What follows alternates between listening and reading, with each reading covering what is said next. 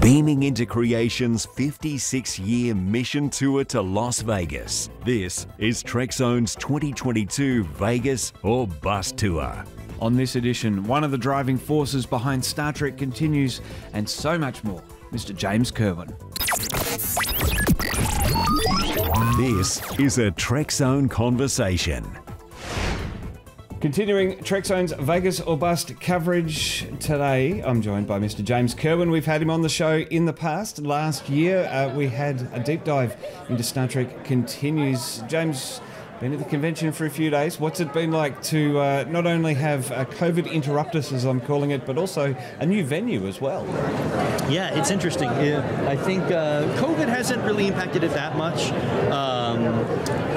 I feel like the biggest change has been the change in venue. We're at Bally's this year as opposed to the Rio or the Hilton before that.